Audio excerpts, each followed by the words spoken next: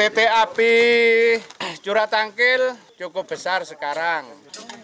Saya berkesempatan mengikuti para relawan yang juga warga desa di sekitar Gunung Ringgit ini untuk menuju ke wilayah gantasan atau sekat bakar yang mereka buat.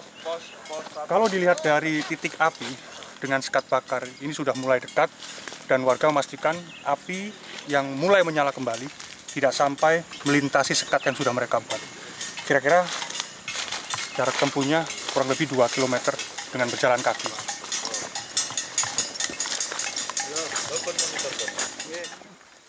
Gunung ini satu hamparan dengan Gunung Arjuno Welirang. Kontur tanah yang dilalui terjal dan menanjak. Setelah berjalan sekitar 45 menit, kami sampai di area sekat bakar yang dibuat warga. Rencananya, warga hanya berjaga. Namun mereka memutuskan mengadang api.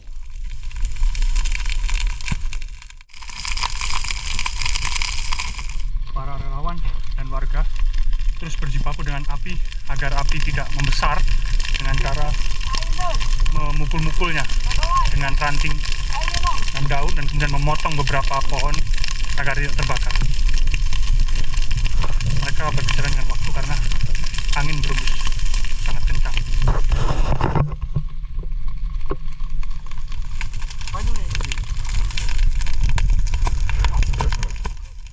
Segala risiko diambil warga, termasuk kaki yang nyaris terbakar.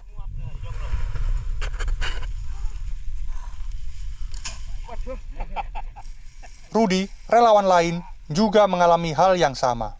Sol sepatu boot yang ia pakai meleleh. Panasan kaki.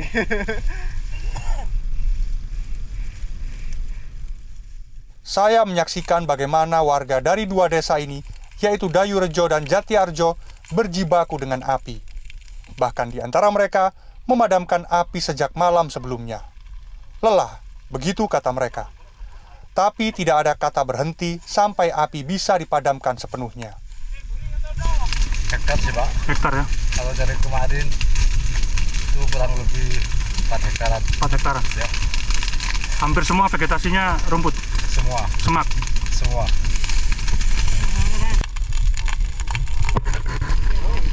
Ayo cacal. Cacal yuk. Nang buyar ini. Eman itu loh.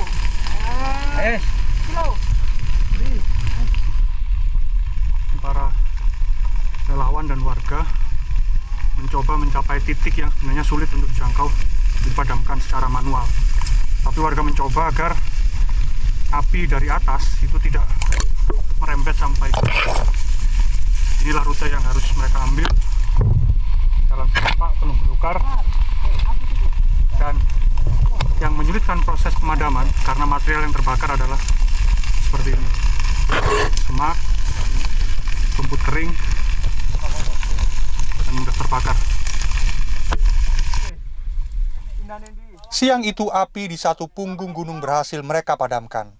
Namun tugas belum selesai. Di balik bukit bernama Pringbenol, api menjilat ke udara. Mereka pun bergegas, meski keringat belum juga kering. Miftah, Faridl, Aga Dipa, Pasuruan, Jawa Timur.